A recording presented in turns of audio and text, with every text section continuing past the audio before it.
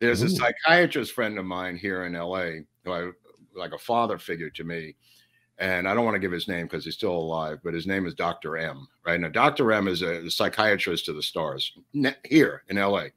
And he has the odd historical reference of having been the student under Dr. Robert Heath in Tulane, MK Ultra mind control program in Tulane, and one of the top students under Jolly West at UCLA, where he got his degree in psychiatry.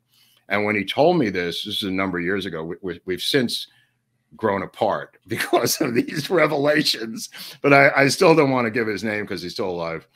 He's the only guy in the country who studied under both Dr. Robert Heath and Dr. Jolly West, and is a psychiatrist to the stars. I'll let you draw your own conclusions, folks.